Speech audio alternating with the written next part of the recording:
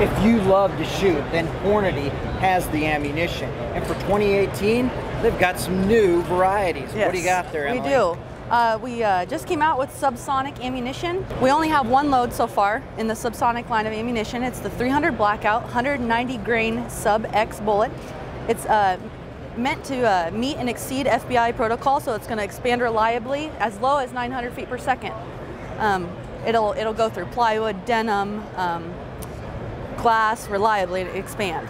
And also new for 2018, we have had critical defense pistol ammo for many years now, but we felt the need to develop some loads for the AR platform. So here we have 308, and we have two offerings in the 223.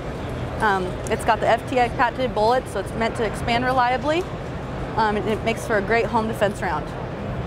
And also new for 2018 is also a brand new cartridge, the 6.5 PRC. It stands for Precision Rifle Cartridge.